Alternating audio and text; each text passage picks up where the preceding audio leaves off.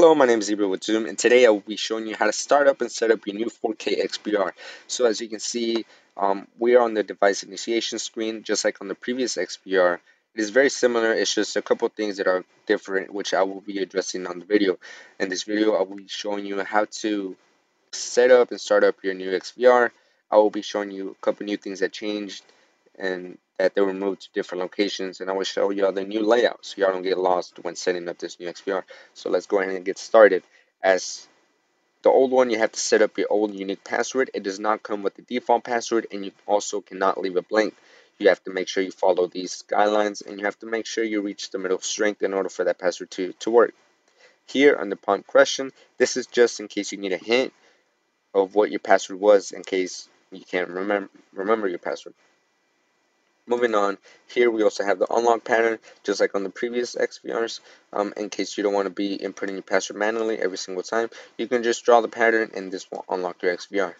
Here is one of the most important parts of the XVR setup.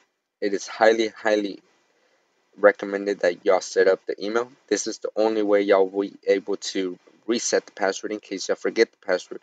We do not have a default password, so it is highly important that you set up this email. And in case you do want to know how to reset the password because you forgot, we have a video on our YouTube channel showing exactly step by step how to reset your password. And here in the security questions, this is also important, but it doesn't allow you to reset the password. What the security questions do is, in case you get locked out of your XVR and you can't remember the password, you can answer these security questions, and these will allow you access into the XVR, but it's not going to allow you to change the password. For the purpose of this video, I'm just going to skip this step and click save.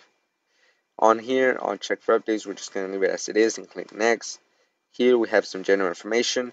There's nothing much you should change here. In case you want to change the mouse sensitivity, that would be probably it, what you'll want to change. But other than that, everything else should be leave it as it is, leave it defaulted. Click next. Here we have the date and time. Since you want to update the date and time and it's not set up to the correct time, for the purpose of this video, I'm just going to leave it as it is and click next. Here we have our network information. By default, our XVRs, all of our products come defaulted to DHCP. So as you can see, it's DHCP on. I'm just going to go and click next. And here we have our P2P information. This is one of the most common issues we have with tech support. A lot of guys call about this issue. When setting up P2P, you have to make sure enable is on. You have to make sure the status is online. And you also have to make sure you're scanning the correct code. Here you can see we have two QR codes. This one on the left hand side of the screen, this one's to scan and download the app that you're going to be using.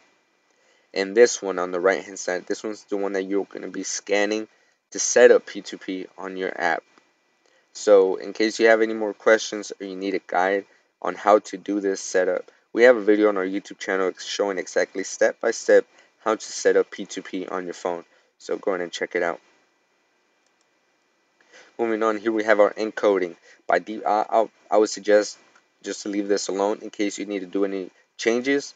You can always go back and do so, and I will show y'all where y'all can find this information on the XVR. Moving on, here as well, we can just leave it as it is, and the basic information of our hard drive. Real quick, our XVRs and all of our products do come defaulted to overwrite itself. So once the hard drive reaches its capacity and it's full, it's just going to start recording over itself. So you don't have to worry about the XVR, the hard drive stop recording. It's just going to re-record over itself. Moving on, here we have our record schedule.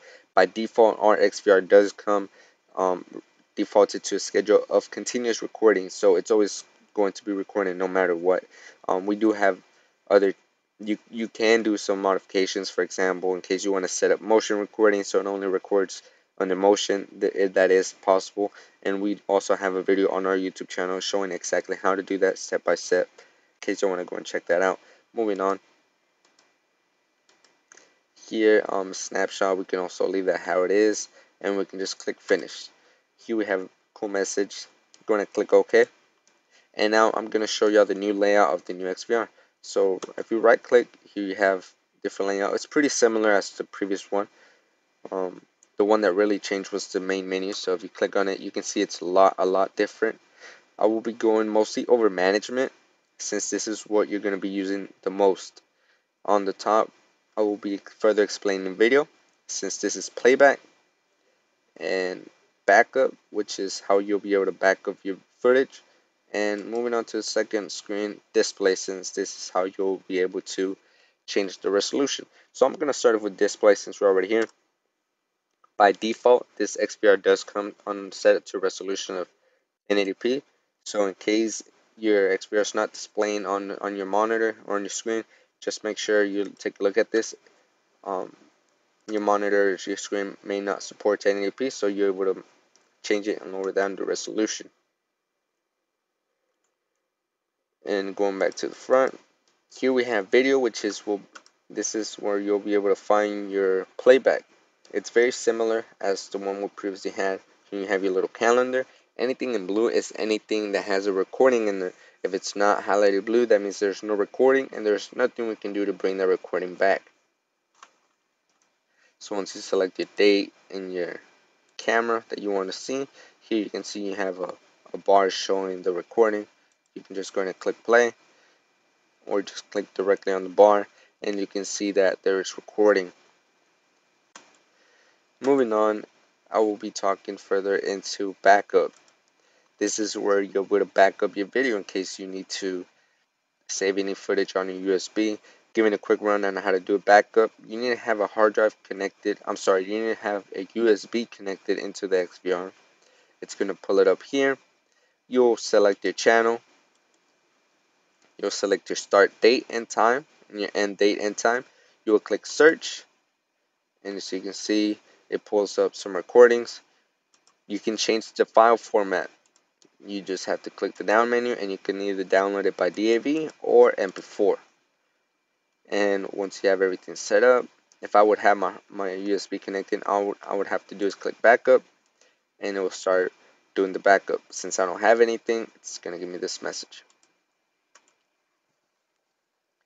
Moving on, here we have camera. This is one of the most important spots that you're going to be using when setting up your XVR. This is where you have your image controls. You can change the saturation, brightness, so on. Here you have your encoding controls, like I was mentioning earlier. This is where you're able to change any settings that you need to do so. I would recommend you to leave it alone, just in case you really do need to change any settings. This is where you'll be able to do that. You'll be able to do that. Here we have channel type. As you all know, just like our previous XVR, we have the 8 BNC connections in the back, and additionally we can add more channels by clicking here. It adds those channels and clicking apply. This will restart your XVR, and once you're finished rebooting, you will have those additional channels. If you need help doing this, we also have a video on our YouTube channel showing exactly how to do this.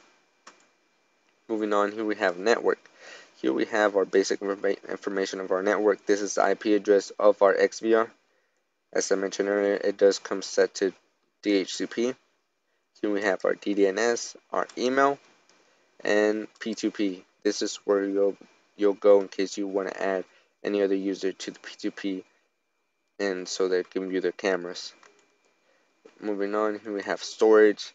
We have the basic information of our storage. As I mentioned earlier, when that hard drive is full, it overwrites itself. We have the schedule. Moving on, here we have system. This is where you have your general information. You have your date and time in case you need to change it and update it. You can default your whole XVR in case there's any changes that you might have done wrong and you just want to go back to default. And you can also do a factory default. Factory default is going to take you back to the first step, which is going to force you to create a whole new password, and it's going to force you to go through all those steps all over again. We also have upgrade here in case you need to do a firmware update. This is where you will be able to do it. You'll just click system upgrade. As long as you have a USB connected, it'll read it. You click your firmware and upgrade. Here under account, this is where you'll be able to find and log. This is where you'll be able to add another user in order for that user to log in into the XVR and have access to the XVR. very similar like our other XVRs. I'm not going to go in depth with it. And we have info. This is where you'll find your information of the XVR. For example, the model number, the channels, the firmware. Here you have your log, how many times you log in, out, any changes you do, a couple of network information, who's logged into your XVR on the app, your channel information.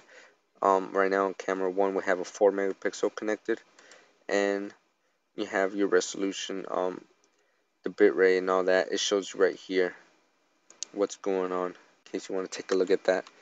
Here on top we have some more options. Here we have, it shows you who you're logged in as. Right here, if you click on this icon right here, it allows you to shut down, reboot, and log out. And here, this is just a quicker way to get those P2P codes to pull up. If you just click on the top right, it pulls up the cell phone client and the serial number. And that is a quick rundown of the new XVR and the new features it has to offer. I did not go in depth on all the other features, for example, all these, since you won't be using most of them. I just went over the ones that are most common, the ones that you'll be using the most of, so y'all can have a better idea of how this new XVR and the new layout is working now. I hope this video helps you out. Thanks for watching.